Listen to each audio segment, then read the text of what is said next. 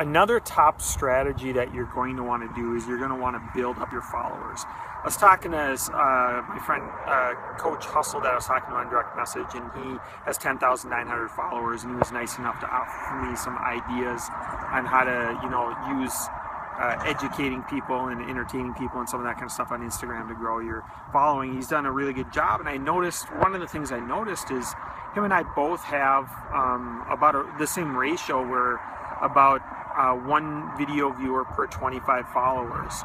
So Instagram is pretty good as far as getting people to retain and watch your videos and stuff. So what you want to do is you want to go under the hashtags for your real estate investing and some of those your local state real estate and so forth, and start commenting on the feed and start commenting and giving value to those people. And then those people will notice your comments, they'll like them, they'll start looking at your profile, and then they'll start following you.